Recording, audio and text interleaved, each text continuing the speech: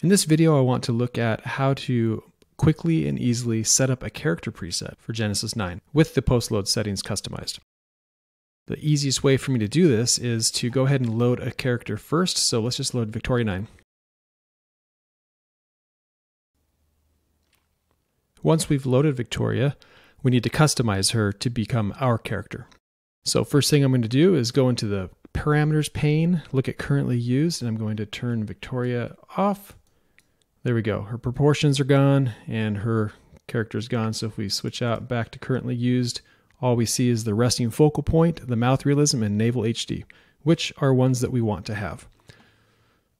Next thing I'm going to do is I'm going to change the label. So just slow click twice on there and we'll call it JD because my name is Josh Darling. So my initials or whatever your PA name would be, throw that at the beginning, and then whatever your character name is, and you're good. Now, also how you want it to render needs to be set up.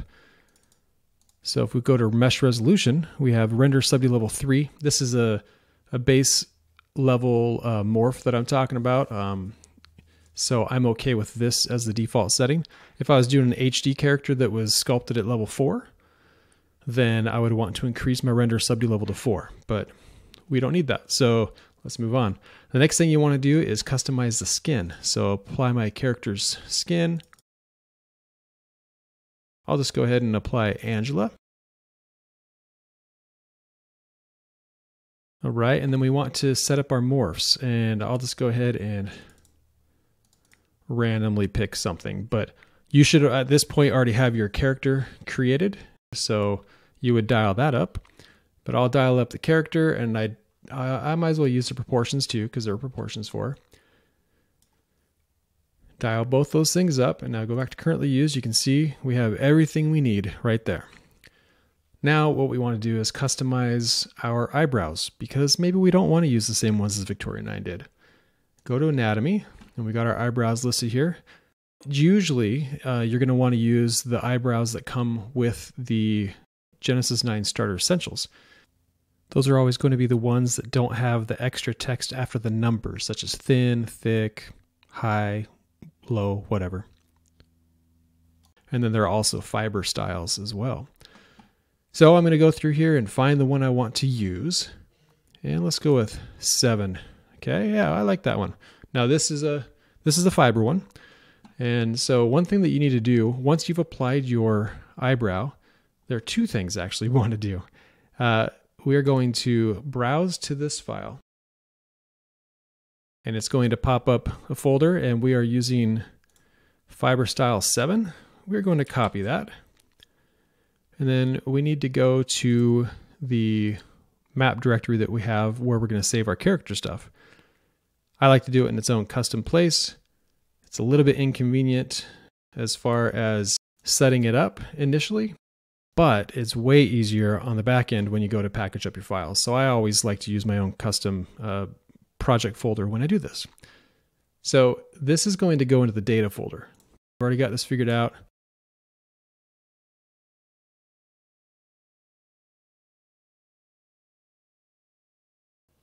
All right, so we're going to go to this path right here, script loads folder, but usually Daz wants us to have our own folder inside there where we can organize things. So I will create one for my character.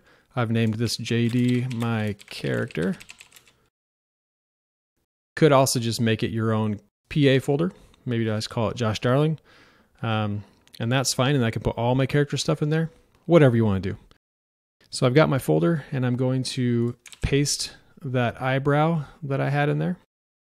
And I'm going to rename it to JD my character underscore eyebrows.duff. So this is that eyebrow preset that loads these eyebrows that ship with the Genesis 9 starter essentials. Now next thing you want to do is you want to make a note of what the name is. So if I select the eyebrows and right click on scene tab, go to scene identification, this pops up and it'll tell you the name, the asset name, which is G9 eyebrows or eyebrow fibers. All right, if it would be the card ones, it would be G9 eyebrow cards. So this is important to note. You can copy it and paste it somewhere and hold that there for a while if you want, or just remember that it's fibers. But either way, make sure you have that noted down. Now I want to also save a material preset in that same location. Now this is a hierarchical material preset, and it's for all your add-ons, your eyelashes, tear, eyes, mouth, and the eyebrows. So I'm going to go ahead and file, save as hierarchical material preset. My folder is, where is this? Now I want to name this JD My Character Add-on Mat. I'll just uncheck the figure and then everything else will be checked. All right, so let's go ahead and pop this up. You can see here we've got the add-on mat. We don't actually need these PNGs, so let's delete those. But now we've got this all set up, and this is in preparation for us to save our character preset now. All right, I have my character relabeled. I've got all the settings correct, all the morphs correct, and I'm going to save my character. Now the character goes in the same place for all Genesis 9 characters.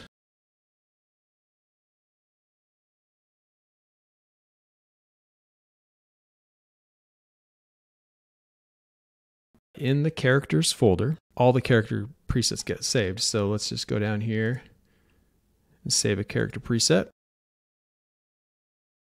JD My Character.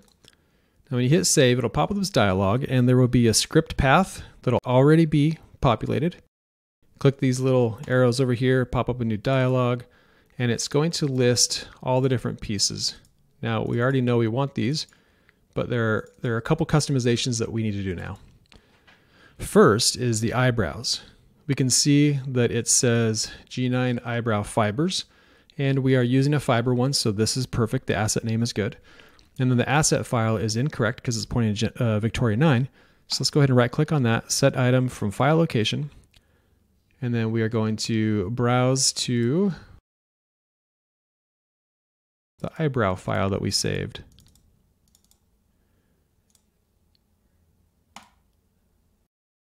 And then the next thing we'll do is browse to our hierarchical material preset.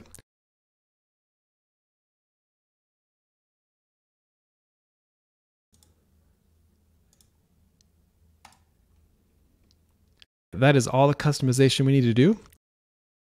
Hit accept.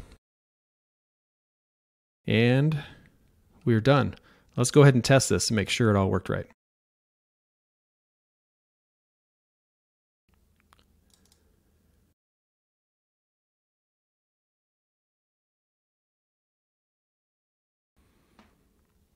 Okay, it loaded our character in, and it has the correct morphs applied, correct materials, the correct eyebrows. Everything is good, and we are done.